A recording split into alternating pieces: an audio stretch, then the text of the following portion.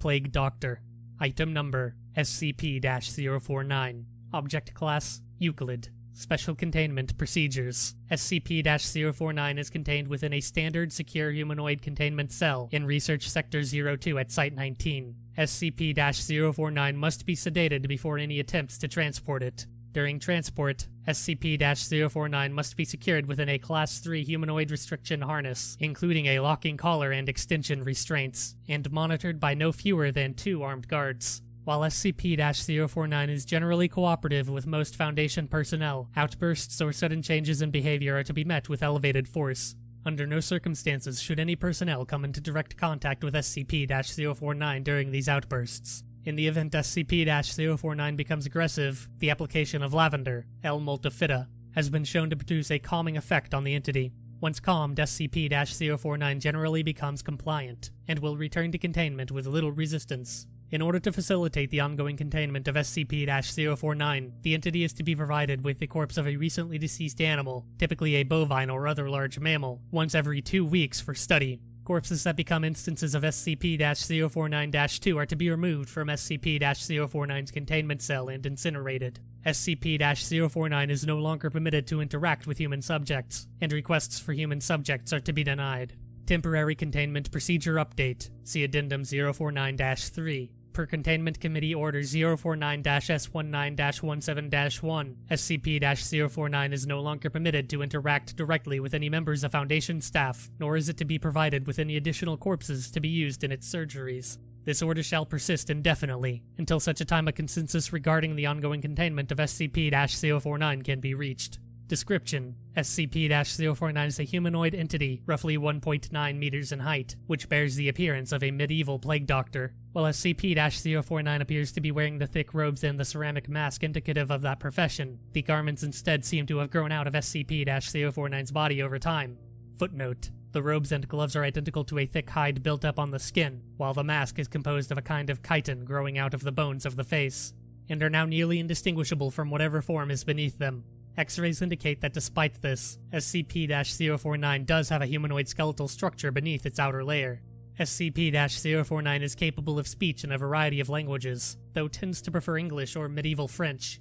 Footnote: the entity claims to have originated in 15th century France, though admits that it is particularly well-traveled. While SCP-049 is generally cordial and cooperative with Foundation staff, it can become especially irritated or at times outright aggressive if it feels that it is in the presence of what it calls the pestilence. Although the exact nature of this pestilence is currently unknown to Foundation researchers, it does seem to be an issue of immense concern to SCP-049. SCP-049 will become hostile with individuals it sees as being affected by the pestilence, often having to be restrained should it encounter such. If left unchecked, SCP-049 will generally attempt to kill any such individual. SCP-049 is capable of causing all biological functions of an organism to cease through direct skin contact. How this occurs is currently unknown, and autopsies of SCP-049's victims have invariably been inconclusive. SCP-049 has expressed frustration or remorse after these killings, indicating that they have done little to kill the pestilence, though will usually seek to then perform a crude surgery on the corpse using the implements contained within a black doctor's bag it carries on its person at all times. Footnote: the space within this bag is seemingly anomalously large, as SCP-049 has been observed pulling objects larger than the bag itself from within it in order to operate on deceased subjects. While these surgeries are not always successful, they often result in the creation of instances of SCP-049-2. SCP-049-2 instances are reanimated corpses that have been operated on by SCP-049. These instances do not seem to retain any of their prior memories or mental functions, having only basic motor skills and response mechanisms. While these instances are generally inactive, moving very little and in a generally ambulatory fashion, they can become extremely aggressive if provoked, or if directed to by SCP-049. SCP-049-2 instances express active biological functions, though these are vastly different from currently understood human physiology. Despite these alterations, SCP-049 often remarks that the subjects have been cured. Addendum 049-1. Discovery: SCP-049 was discovered during the investigation of a series of unknown disappearances in the town of Montauban in southern France. During a raid on a local home, investigators found several instances of SCP-049-2, as well as SCP-049. While law enforcement personnel engaged the hostile 049-2 instances, SCP-049 was noted as watching the engagement and taking notes in its journal. After all of the 049-2 instances were dispatched, SCP-049 willingly entered Foundation custody. The following interview was conducted by Dr. Raymond Ham during the initial investigation. Interviewer: Dr. Raymond Ham, Site 85. Interviewee: SCP-049. Begin log. SCP-049, in French. So then, how should we begin? An introduction. Dr. Ham, aside. Is that French? Can we get a translator? SCP-049, in English. The King's English. No need for translation, sir. I can speak it well enough. Dr. Ham. Good, my name is Dr. Raymond Ham, and I'm SCP-049. Ah, a doctor. A like-minded individual, no doubt. Wherein is your specialty, sir? Dr. Ham. Cryptobiology. Why, SCP-049. A medical man, such as myself. Wonders abound. And here I worried I had been abducted by common street thugs. Looks around the room. This place, then, is this your laboratory? I had wondered, as clean as it is, and with such little trace of the pestilence here. Dr. Ham. The pestilence? What do you mean? SCP-049. The scourge, the great dying. Come now, you know the, taps Temple furiously. What is it they call it? No matter. The pestilence, yes. It abounds outside these walls, you know. So many have succumbed, and many more will continue to until such a time as a perfect cure can be developed. Leans back in its chair. Fortunately, I am very close. It is my duty in life to rid the world of it, you see. The cure to end all cures. Dr. Ham. When you say the great dying, are you talking about the bubonic plague? SCP-049. Pauses. I don't know what that is. Dr. Ham. I see. Right, well, the entities our agents encountered at that house, they were dead when you encountered them, yes? And you reanimated them. SCP-049. In a manner of speaking. You see things too simply, Doctor. Expand your horizons. Life and death, sickness and health, these are amateur terms for amateur physicians. There's only one ailment that exists in the world of men, and that is the pestilence. And nothing else. Make no mistake, they were very ill, all of them. Dr. Ham. You think you cured those people? SCP-049. Indeed. My cure is most effective. Dr. Ham. The things we recovered were not human. SCP-049. Pauses and glares at Dr. Ham. Yes, well, it is not a perfect cure, but that will come with time. And further experimentation. I've spent a lifetime developing my methods, Dr. Ham, and will spend a lifetime more if necessary. Now, we have wasted too much time. There is work to do. I will require a laboratory of my own, one where I can continue my research unimpeded. And assistance, of course, though I can provide those on my own in time. Dr. Ham. I don't think our organization will be willing to SCP-049. Nonsense. We are all men of science. Fetch your coat and show me to my quarters, Doctor. Gestures with pointed stick. Our work begins now. End log. Interviewer's note. While SCP-049 is capable of communicating in a very human way, there is a strange sense of unease that one experiences when in its presence. Make no mistake, there is something very uncanny about this entity indeed. Additionally, we've confiscated that pointed stick that SCP-049 keeps waving around. Part of this was due to standard confiscation protocols for the possessions of anomalies, and part because 049 really is a menace swinging it around like he does. The entity was displeased at first, but after we made some concessions in providing it with test subjects, which are admittedly more for the benefit of our own research, it warmed up to the idea. Addendum 0492, Observation Log. While in containment at Site 19, SCP-049 has spent a considerable amount of time studying and performing surgery on the various mammalian corpses that has been provided. SCP-049 will routinely spend several days performing surgery, and then, regardless of whether or not the corpse becomes an instance of SCP-049-2, spending several more days documenting its findings in a thick leather journal stored within its doctor's bag. SCP-049 will often seek to share its findings with members of Foundation staff. The following is a log of several occasions during which SCP-049 was observed operating on a mammalian corpse. Observational Log 049.OL.1 Summary. Subject: SCP-049. Preface: a test subject, D-85123, was introduced into SCP-049's containment cell. The entity expressed sincere gratitude towards all members of the containment and research staff. Observation notes: SCP-049 began by asking D-85123 several standard medical questions as it began removing tools from its bag. Shortly after finishing its preparations, SCP-049 quickly closed the distance between the two, killing the subject with a touch to its throat. Afterwards, SCP-049 made a number of considerable alterations to the basic structure of the subject's corpse, often introducing fluids from within its bag into the subject by way of a hand-powered pump and copper tubing. The resulting 049-2 instance became animated, flailing and grasping at the walls of the chamber with a number of manufactured limbs while moaning out of an oblong orifice now present in its sternum. During this time, SCP-049 was observed taking notes of the instance in its journal and remarking to the watching research staff about the efficacy of its cure. Security personnel entered the chamber to move SCP-049 back to containment and were attacked by the instance. The security team dispatched the 049-2 instance, and SCP-049 returned to containment with no resistance, stating that it was pleased with the results. Observational Log 049.OL.2 Summary. Subject: SCP-049. Preface: SCP-049 was provided the corpse of a recently deceased goat. SCP-049 expressed gratitude at the provision.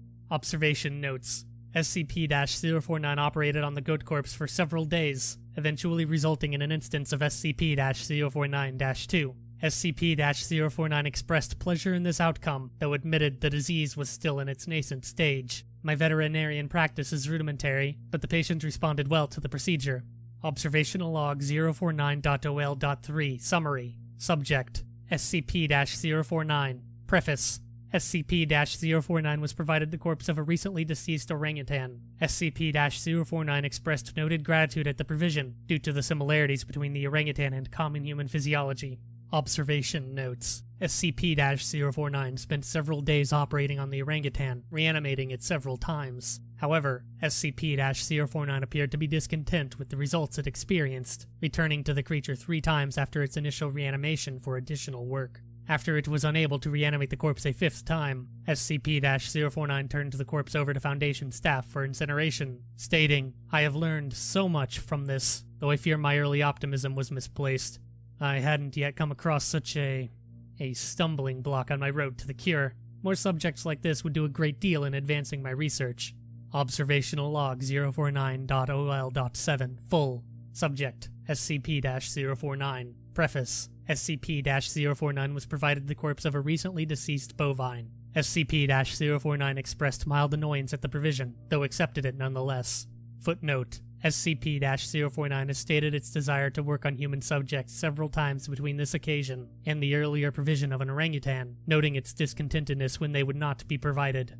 Observation Notes: SCP-049 spent several days operating on the bovine corpse, breaking only to dine on a requested dinner of thin crackers, salted pork, and hard cheese. Footnote: SCP-049 has expressed that it does not require sustenance, but enjoys it and feels that the food helps to put it in the right mind to operate. Beginning first by embalming the corpse, SCP-049 was observed producing a number of long syringes from its bag, each containing a different dark, viscous fluid. SCP-049 described these fluids as essences of the humors, and elaborated by saying, "The pestilence may bring about a systemic imbalance. In such a case, before true healing can begin, one must find the humors in balance or the body will reject the cure." Footnote: SCP-049 added to this statement by saying, "This is, of course, elementary knowledge for the practical physician. I would have thought you would have learned this during your education." Over the next few days, SCP-049 spent a considerable amount of time adjusting the organs of the bovine corpse with a number of large metal instruments. After 8 days, SCP-049 produced a lightning rod, which Dr. Ham exchanged for an electric cattle prod attached to an extension cord, and struck the corpse in several locations. This action seemingly had the effect of reanimating the bovine, which once again became ambulatory, despite the inversion of the head and reorientation of its limbs. Follow-up interview. Begin log. Dr. Ham: "We've watched you work for several weeks now, and honestly I'm not sure I understand what you're doing. Can you describe your process in detail?" SCP-049: "Oh, goodness, no, the process is most intensive. As I said to your assistant, the best instruction you will find about my methods are here in my journals, as I have kept exhaustive records of my work there." Footnote: Notably, SCP-049's journals are not written in any known language, and attempts by linguists and codebreakers to decipher them have been unsuccessful. Dr. Ham: "I see. My concern, Doctor, is that we still don't understand what you're seeking to cure, or how it manifests, or how turning these creatures into quasi-living mindless drones helps in that effort. SCP-049. You do not understand the pestilence, even after all this time. Doctor, it is an unspeakable horror, one that has shown its true face many times before and will again. I find myself blessed with the wisdom and good senses needed to root it out and destroy it, but many like yourself cannot. It is a cruel judgment, I fear, to be at the mercy of a disease you cannot fully comprehend. Dr. Ham, that still doesn't answer my question. How is your cure any kind of cure at all? SCP-049, growing suddenly agitated. It is a cure. You may laugh at my efforts if you please, but do not besmirch the good name of scientific progress that has developed this great mercy. What you so short-sightedly see here is a life better than any this creature could have hoped for, stricken as it was with pestilence. This creature is now clean, unable to spread the pestilence, and free from the terror it would have experienced otherwise. Dr. Ham, this is hardly a creature at all, Doctor. It's not even SCP-049. Very agitated. Do not jape with me, sir. You and your colleagues are like so many others, unable to look past minor setbacks to see the salvation taking place before your very eyes. Do you wait to remove rotten timbers until the hall collapses on top of you? No, you find them and you pull them out and replace them with those untouched by rot. And most of all, you do not simply mock the structure because it now looks different to you. It is strong. It is free of disease. Dr. Ham, I'm sorry, I didn't mean to agitate you. I'm just trying to understand. SCP-049. Deep breath. Yes, well, do mind your words in the future, Doctor. I am a professional, but even professionals may feel the bite of pride in dealing with criticism of their masterpiece. I will forgive this as an act of good faith between colleagues. Dr. Ham, is there anything else I can help you with? SCP-049 pauses, looking away from Dr. Ham. No, that will be all. Another test subject on the usual schedule. You know my preference of subjects with more human anatomies. End log. Attending researcher's note. SCP-049 does seem to genuinely want to help other humans, though it has not yet been able to provide a concrete example of what exactly it is trying to save us all from. I have watched it now over several weeks, and while the outcomes do not seem to ever change, SCP-049 continues to claim that it is growing closer to its perfect cure. I think the entity may be more aware of the reality of these outcomes than it would like us to think. Addendum 049.3, April 16th, 2017 incident. Starting shortly after SCP-049's initial containment, Dr. Ham conducted a number of interviews with the subject regarding its anomalous properties, and over time began to note its displeasure with its subjects and the SCP-049-2 instances. This continued for a period of several months, during which SCP-049 never exhibited any aggressive behaviors. On April 16, 2017, as Dr. Ham was entering SCP-049's test chamber to conduct another routine interview, the entity began to grow anxious and asked Dr. Ham if he was feeling well. Following protocol, Dr. Ham reminded SCP-049 that the interview was required, after which the entity became hostile and attacked Dr. Ham, killing him. Due to a lapse in security protocol, and because Dr. Ham did not activate the in-chamber emergency system, Dr. Ham's corpse was not discovered until 3 hours later, by which point SCP-049 had converted it into an instance of SCP-049-2. In the aftermath of this incident, SCP-049 was interviewed by Dr. Theron Sherman. Interviewer, Dr. Theron Sherman, Site 42. Interviewee, SCP-049. Begin log. Dr. Sherman, I need you to explain yourself. No response. Dr. Sherman, SCP-049, you are being directed to explain your actions, and I will remind you that failure to cooperate will result in further restrictions during your containment. SCP-049 pauses. My actions do not need to be explained. Dr. Sherman, you killed Raymond Ham and then butchered him until he... SCP-049, interrupting, angrily. Not dead. No. Not dead. He is cured. Dr. Sherman, cured? Cured of what? SCP-049, the pestilence, sir. I had thought you, at least, would realize what luck it is I detected it before. Dr. Sherman, interrupting. What pestilence? You keep going on and on about this pestilence, but you have not once been able to properly identify this disease. What could you have possibly seen in him today that you had not seen so many times before, that it would be worth his life? SCP-049. He pauses.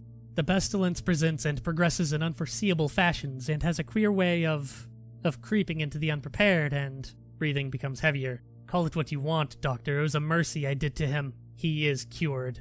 Dr. Sherman. He is a vegetable. SCP-049. Pauses. I would not expect you to understand. You and your ilk have proven time and time again to be not men of science, but men of emotion. You cannot appreciate the horrors I have seen, those many millions who have succumbed to the pestilence and been changed to Dr. Sherman. Your cure cost Ray his life. SCP-049. No good, sir, I have saved it. You would allow this world to slip back into the despair of disease and death, ignoring that I have created a miracle and... Dr. Sherman, talking over SCP-049. What disease? What pestilence? He was a healthy man. He was a good doctor. SCP-049. Am offering it freely to the afflicted. You are not worth this argument, sir. You are short-sighted and foolish. Dr. Ham was sick and I... Breath catches. I cured him.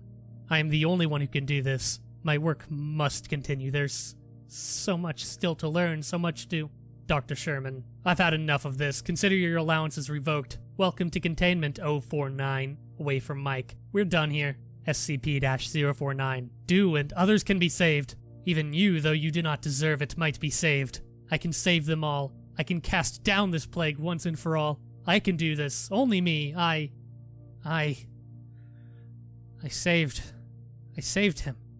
Dr. Ham, I cured him. He was sick. I know he was sick. I know he was, and you are all sick, but I can save you. I can save all of you because I am the cure. End log. Addendum 049.4. Post-incident report interview. The following interview is an excerpt from the April 16th, 2017 049 incident report. The interview was conducted by Dr. Elijah Itkin and took place 3 weeks after the start of the initial investigation. Date, May 7th, 2017. Interviewer, Dr. Elijah Itkin. Interviewee, SCP-049. Begin log. Dr. Itkin, SCP-049, we are conducting this interview to close out our investigation of your actions taken on April 16th that resulted in the death of a staff member. Do you have any comments to make? SCP-049. Only that I look forward to the day when you will allow me to resume my work. I've spent the last few weeks compiling my notes and constructing a new theory for how the pestilence was able to infect someone in such an insidious manner that I nearly couldn't detect it. Dr. Itkin, have you experienced any remorse for your actions? For the death of Dr. Ham? SCP-049. Waves his hand. Ah, yes, well, the death of a colleague is always regrettable, but in the face of the pestilence, we must be swift, Doctor, and act without hesitation. Dr. Itkin, Dr. Sherman noted in his report that you seemed to be mournful during your initial interview. SCP-049. Mourn. Pauses. Perhaps. I had not thought that. It is lamentable that a fellow doctor became infected, but the work continues. Regrettable as it was, Dr. Ham's death provided important insight. Living human subjects are the only way to proceed forward, I am decided. My cure is of little use on dead flesh, and I have gleaned all I can from your generous supply of corpses. My desires turn towards tending to those still living who suffer from the disease. Dr. Itkin, I'm afraid you're going to be disappointed. SCP-049. Oh, Doctor, I wouldn't be so sure. End log.